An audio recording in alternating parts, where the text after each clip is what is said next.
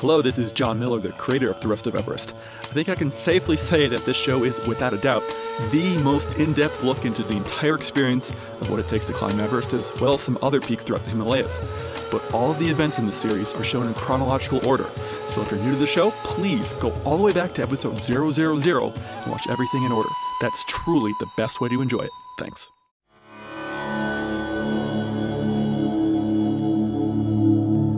This is the Rest of Everest video podcast, an almost unabridged expedition experience. Episode 169, Building Bridges. Hey! Hello again, everyone. Welcome back to the Rest of Everest. I'm John Miller. So this week we are going to continue kind of poking around that beautiful campsite that we ended with last week. And we're going to get to show more of the hidden dangers that you can experience on these treks. Like we were alluding to last week, the water was probably the biggest danger that we came across. So we're going to take a look at that. And joining me this week is the same group from last week. We've got Roger, Jill, Tilo, Monica, and Christine. How are all of you doing today? Good. Pretty good. Thanks, John. Good. Great. How are you? I'm doing great. So let's head back up to that campsite and let's rejoin the expedition here, where I have some bad news I'm going to have to deliver to the group. So here we go. Okay, so I know I've told all of you that sometimes things are a little bit fluid in Tibet and Nepal, okay? So as it turns out, I'm sorry to say this, we don't have another rest day. We used it. Unless all of you want to miss your flights home, there's not another rest day. So there were two itineraries, and one was from Mountain Tribes, one was from the agency that we use in Lhasa, and they were different.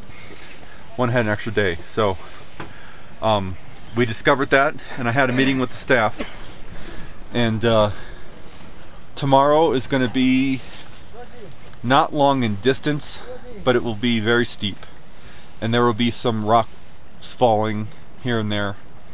Everyone should be fine, but it's just something to keep in mind. But if you saw that scree field that we could see from, it's kind of over there. You can see from the the top of the ridge over there. We're basically going to be climbing up that, switchbacking up to about 2/3 up to the top and then going through it. So right now base camp is 2 days away, and then we will actually be backtracking back through this area. We won't be spending the night here, but our way out is this way or that way. Wherever we came down, we'll go back up and we'll go across. There's a trail that you could keep taking, but instead we descended. So I know that some people are like, cool, no problem, it's totally fine. But I know that some people are having some kind of exhaustion problems, and so everyone here has a choice at this point, and the staff will make it happen. If any of you want to stay here for the next few days until we come back and have like a mini vacation, they'll make it happen and they'll staff it, okay? So this is a really nice camp spot, and during the day I'm sure it's really warm and nice and beautiful here, but it's just an option. I wanted to give everyone an option because it's just nice to have options. So we discussed it, and basically I talked with Shimi and Lobsong, and then I talked with the rest of the guys in the cook tent, and I think it was Pemba who summed it up best. He said, if it needs to happen, we'll make it happen, no problem. And these guys, they'll make it happen, no problem. So but we are at a very low altitude right now compared to base camp. I mean, we've got, in terms of feet, we have like 3,500 feet to go in 2 days, and so it's a haul. from here, especially with our rest day built in to prepare us for the way back. And that's not even our high point. Our high point's over after we hit base camp. We have to go over is it Langmala? Is that some 5,400. So base camp's 5,200. So that is going to be a struggle for all of us. And so I just wanted, you know, if anyone, oh, that looks really good.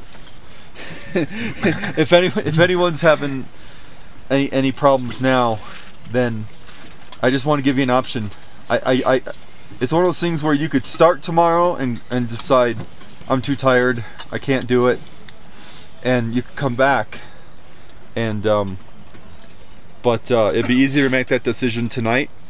Let me know tomorrow morning, and then you know, we'll make plans for it. But we have enough staff, we have enough food to split it up, and we have enough tents to split up. So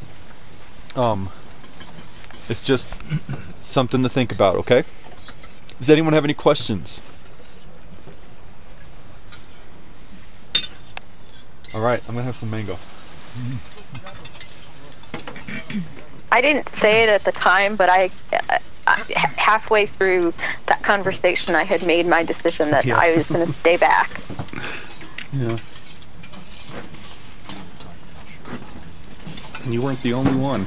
So Roger, what are you going to do? Here's the plan. Leave it open, leave it open. We need the light. Right now, we're at Camp Mango. Tomorrow night, we're going to stay at Camp Sugar Bowl. That was Short so hike, cool. but the climb is rigorous. Yeah, it's sort of like right here. Then the next day, we climb further up to Camp Teacup, where we spend the night. The next morning, we might have to get up early. We're going to go to Photo Op Base Camp, Canon in this case.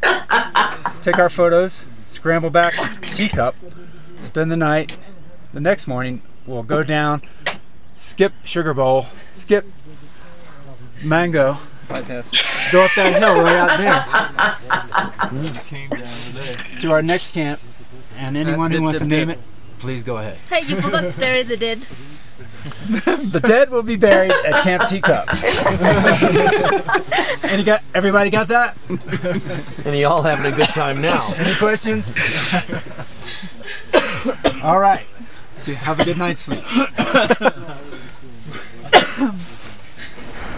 I was pretty convinced that if I had tried that, I would be the dead you'd be burying. Well, another beautiful plan that did not turn out the way we thought. I was going to say, yeah, still things worked out differently than that. We'll see more about that in future episodes of Season 5 here. So here's that big river that was further past our tents. Not too far, but this was the only way to cross. It was remnants of a bridge. Yeah. Oops. And just to show that it is flowing fairly heavily.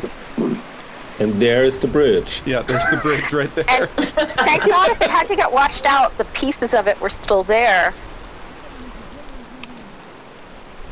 We have The a little Tibetan long jump team. little Cirque du Soleil action here. They are amazing. They are my heroes. Watch this next guy. This next guy's awesome. He sets the Here he record. goes. Yeah. Wow. Not even a splash. Wow. Who was that? I can't tell. Is that one of the Yak one of the Men? Yak Men, yeah. Yeah. They were so cool about it. This is after breakfast. I mean, during breakfast, I went in and was teasing Purba. And I said, has anybody seen the bridge? Have you seen the bridge? When did they find out that the bridge had washed? Well, it was obvious when we got there. It's only, 30 meters from our tents. Say hi. Yeah, you can see our tents right there over his shoulder.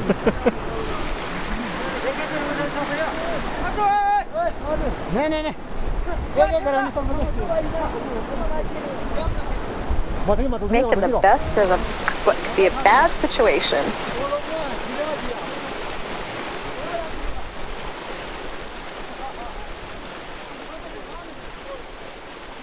But you know, I kind of wonder if this was being built for the entire group, the yaks and everything, or was it just being rebuilt for us? Right, because they probably could have walked through the water. Yeah, we didn't see them leave camp, so but I assume they just walked through the water. Did the yaks? Yeah, yeah. You guys left before the yaks. Yeah. Well, the yaks were grazing on both sides of that river. Yeah. I don't think they needed a bridge. I don't think they'd like a bridge at all. Yeah. It's harder for them. There's a word for that, but I have no idea what it is. I'm just stunned watching this. I mean, these guys can just do anything. It's like, need a bridge? Sure, we'll build a bridge. What the hell? I think it's a little mind-boggling that, you know, you think about everything that has to get up to base camp and how infrequently the east face is used, and that somebody had to truck these timbers in. Yep. It reminds me of the old Army commercials, you know, we do more before 9 a.m. that most people do all day. Yeah. But I think the Sherpa and the guides probably do more than the Army. With less. With a lot less. Definitely. Maybe Navy, I don't know. It's definitely what other skills that they need to have for trekking. Yeah. And it doesn't matter what their official job is, you know. They could be the head, the Sirdar, or a yak man, and, you know, they'll build a bridge, no problem.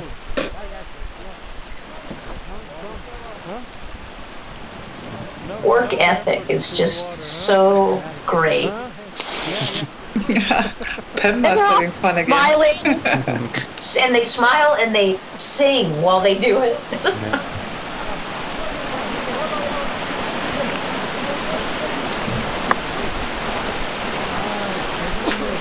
And dance. Yeah, they're horsing around a bit. They love it.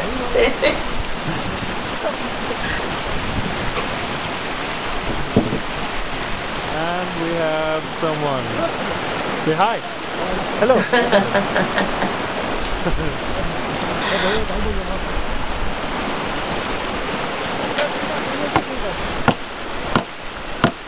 And they don't just slap it together either. They're making it super safe. They're wiring it together. Yeah.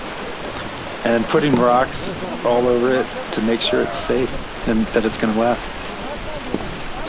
No, how awesome is that?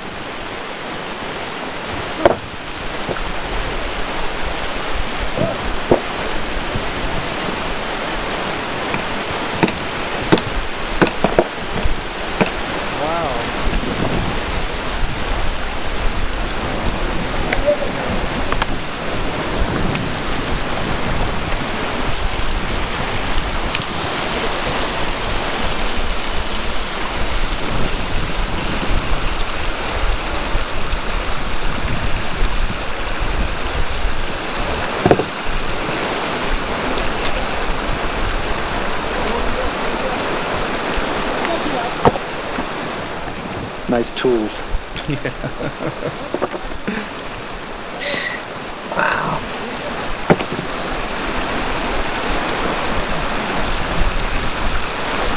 Good bridge builders. Yeah. Chihuahua.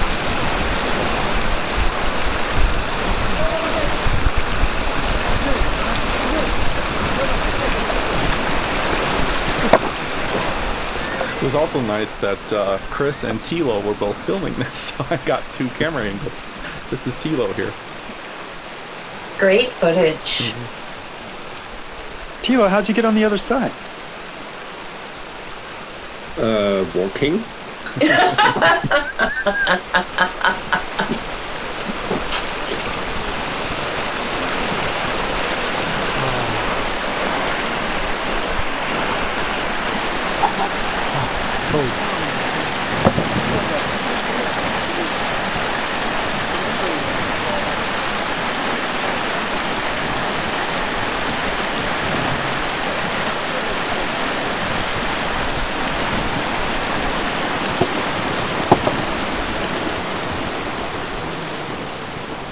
All the bystanders. So this was in the morning, because I have it wrong. In my head I had it as evening, so I really can't remember. I just remember I teasing think it was in the Turbo. evening. Yeah.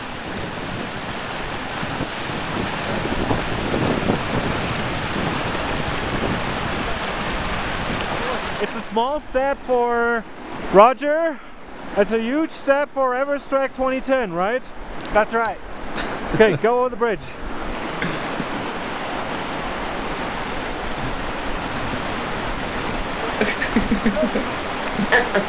Good. Careful. Woo!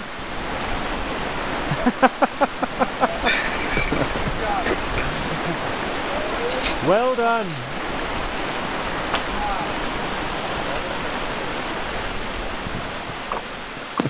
could have been a little straighter, guys. Could have done it faster. Quit your You forgot a bitching. piece over there. So this is in the morning, the next morning. Yeah, the bridge must have been in the evening because it was cloudy. It was cloudy. And This is Camp Sugar Bowl. yeah, this is this is Camp Mango. So this is the next morning after the group had left. Now we ended up having several of us, myself included, stayed behind and did not make the trek to base camp. I kind of made a decision that night that if more than one person decided to stay, that I would stay with them. And so we had, it was Christine, Aaron, and I ended up staying along with Sonam to look after us. And so since I was not making the climb up to base camp, I decided that I'd actually film what these guys do every morning. Packing up all the gear, cleaning up from the last night's camp. And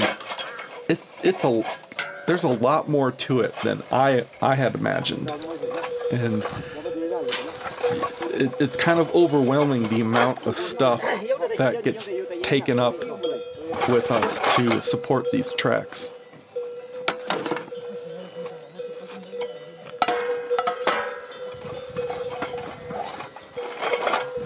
And last episode, you had asked me why this was my favorite campsite, and part of the reason why was I got to spend so much time there exploring around it. But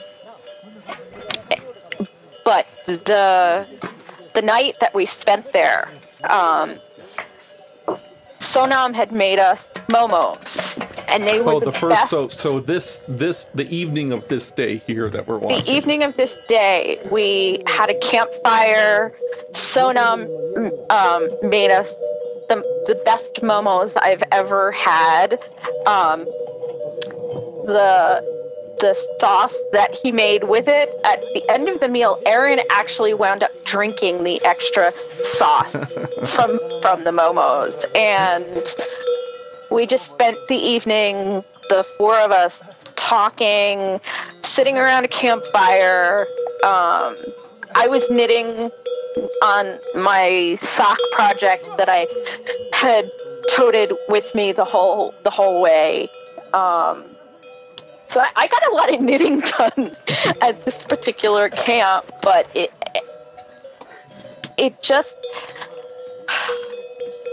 was the first time that I felt great felt like I didn't have to keep up. And you had your own personal toilet. Yeah, but it was funny. It was 3 sides, and the open side was pointing directly towards the trail that you guys would have be coming back down. And I could just imagine myself having to be sitting there, squatting there as you guys come back down the trail. Tilo has video. Well, what I remember, just look at all this stuff. It's amazing. But Sonam had asked us that first night, what do you guys want for dinner? And so we had like a little group consult. We had a huddle. And then we came back to him. We said, we want momos and pancakes. Oh, I want pancakes. So he looked at us, thought for a second, said, okay. He disappeared into the little cook tent that they had built for him, since they took the main cook tent obviously up with the rest of the group. And so we had momos and pancakes for dinner that night, and just a really nice campfire, which was my first experience being able to sit around a campfire in Tibet. Campfires are just great. So that's Sonam right in the middle there. And I don't know that we would have been able to have a campfire in most of our other encampments, because the hill that we trekked down into this little valley. Yeah, that's it behind us there. Behind us. There were all these azalea bushes. And a little bit of timber, and there was just enough for us to keep, for the Yakmen to keep their fire going. They had left us a little firewood, and Sonam kept that going, and it was just, I was peaceful for the first time in a long time. And we just had a great conversation.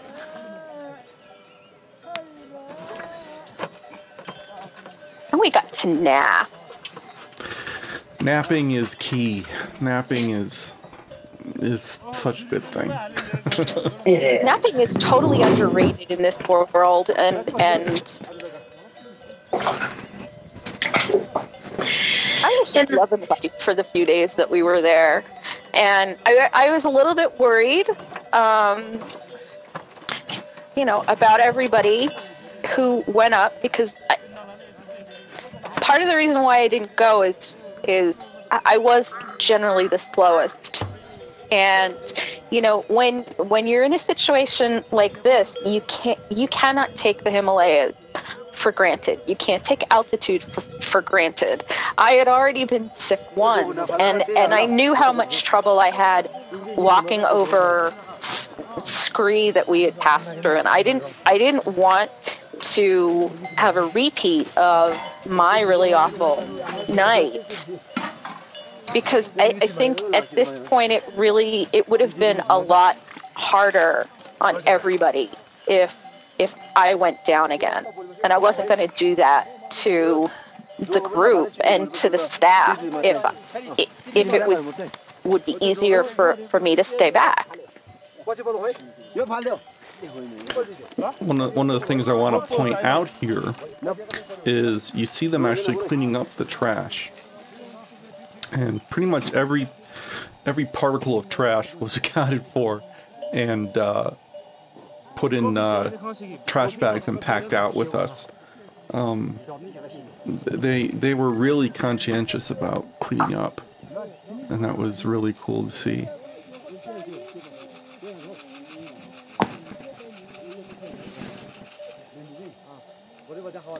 Especially, someone had made a comment about, several episodes ago, I think when we actually first started hiking on the trek, Shaq was handing out candies to those kids we saw at that little village. And the kids were just opening the candy and just letting the wrappers blow away in the wind. And whomever was commenting on that episode was saying that we shouldn't have done that because it was littering. You know, the kids were littering. Had they not had those candies, they wouldn't have littered. And just the whole concept of littering is different out in this part of the world. And I don't know if it's because they don't think about it as being a problem, or because maybe they don't have enough stuff to have, you know, trash. But when you're finding an expedition company or trekking company to go with, I do recommend asking how they handle their trash, because not every company does a really good job. Again, the culture out there is littering isn't an issue. You can just throw stuff wherever you want, and I think it's really important to find a company that values not littering and support them. And mountain tribes are really, really good about cleanliness, of, you know, leaving the area in pretty much the same condition that you found it in. It makes a big difference. I'm sure, you know, on the more populated sides, north and south, you get a whole different scale of the amount of trash. And I know that there are actually, I forget where I saw this, but there are expeditions that are actually going up both faces to do nothing but collect trash, because there are so much at the various camps. And that's changed over the years, where now the permit fees that you pay to climb Everest include trash removal, and you get I believe you get numbered bags. You get a certain number of bags, and every bag has to be accounted for, filled with trash, and there are huge fines now if you litter. But still, it's just, you know, I think we take it for granted, at least here in the U.S. You really don't see a lot of littering. You just really don't, and I know that's because of, you know, lots of laws have been passed. But in the rest of the world, it's sort of a free-for-all, and litter can be a real problem. I love this guy tying the yak to a bush.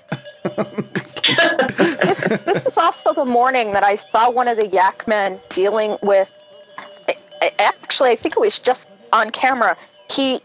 One of them was being really ornery, and he grabbed it by the nose ring and actually slapped it across the face to get it to do what he wanted. And it's not animal cruelty. I don't want anybody to think that, but he just needed this animal to stop being ornery. I mean, these men, you know, these animals are what keep these people alive. So, you know, they're a very valuable resource. So they're not cruel to their animals, but I just thought it just, you know, that man had cojones to slap a yak across the face.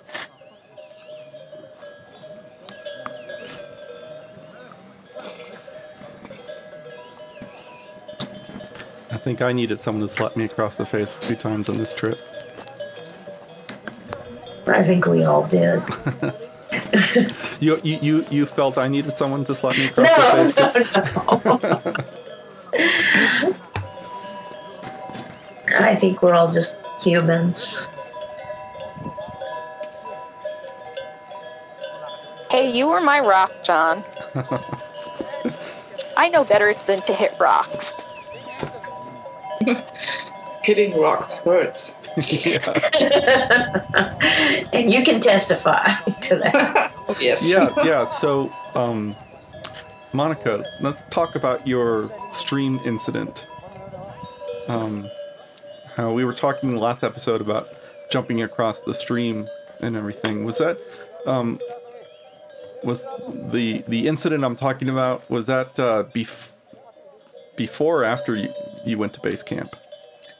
It was before. It was actually this morning, the morning of this day, right after breakfast or a few minutes in between, when I had to go to the tent, and I was just tired of stepping on rocks, I just jumped over that creek. I did that several times, and it was never a problem. But this morning, I was kind of not myself. Missed the other side a little bit, and then I had to roll over the ground to not fall into the water. And while rolling, I heard it crack somewhere in my one of my ribs cracked. Wow. It felt a little bit strange. I took some ibuprofen and tried to get on. And during the day, it became worse, and I had to take some of my steroids to walk further. Mm-hmm. But I kind of got used to it, because if you crack your rib, there is nothing you can do about that. It's just, it has to heal. Yeah, even back home, there's nothing you can do about it. No. Right. Really, yeah. Nothing. Just like it takes months and months to heal. It was actually, later on, it was easier to go with my backpack than without. And the worst thing was trying to move during the night when you are asleep and you want to move from the one side to another. That was pretty bad, but walking was okay, actually. I bet your backpack was bracing your rib in some way. Some people use big surgical tape and try to make it like a brace, and I think your backpack could have done that. Yeah, I think so. I think that was the case. That's good. You're very tough. I don't think that most people knew that you had a broken rib. Well, you didn't even know that you had a broken rib. I suppose that it could be broken, but I wasn't quite sure. But when we were back, somebody told me. Well, next week we'll get to see the challenging terrain that the rest of the group encountered on the way up to base camp. It was pretty amazing views. And some people have asked me, since this trip was in 2010, it's 2 years ago now as I'm recording this, but people ask me, why did you stay behind and not go up to base camp? And why didn't you go up to base camp? And luckily I am very positive that if I want to go back there sometime, I will. So I had the luxury of just knowing the way my life had been in the last 10 years that, I'll get back there someday, no big deal. But seeing the footage that the rest of the group took makes me realize that it's definitely someplace I want to return to. And we'll get to share that, that beautiful couple of days into, what was it, Camp Teacup. Sugar Bowl. So yeah, Camp Sugar Bowl and then Camp Teacup. Where we buried the dead. Where we buried the dead. But please stay tuned, because it's amazing. And yes, they did have base camp all to themselves. So thanks so much, guys. Really appreciate you joining me on these episodes. Thank you. Thanks, John. Thank you. We will see you next week. Bye. Bye. The Rest of Everest is downloaded all over the world every day, and watching the show has become a part of many people's weekly routine. The show will always be free to download, but it's by no means free to produce. Please help me cover my costs by making a small monthly or one-time donation from the right sidebar on my website, and in return I'll give you some cool bonus materials. A donation of any amount will grant you access to some interesting video content, including high-definition versions of several podcast episodes.